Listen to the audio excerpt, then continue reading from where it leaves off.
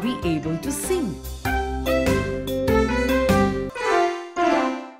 Do, re, mi, fa, so, la, ti. Very good, Tiger. Continue with your practice. Have you been practicing? Yes, Professor.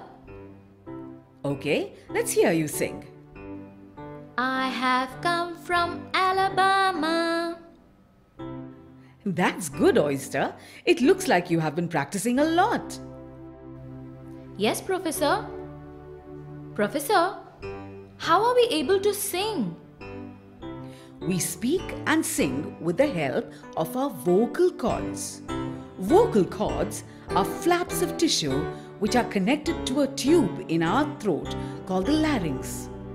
By using our muscles, we can vibrate our vocal cords. When we do this, the air in the vocal cords also vibrates and makes a noise. This noise is what we hear when we speak or sing songs. I did not realize that so many things happen for us to speak and sing. Yes, the way our body works is something of a miracle by itself. For now, concentrate on your singing and best of luck to you all for your competition. Thank you, Professor. And what are you staring at? If you have nothing to say, please go back to your seat.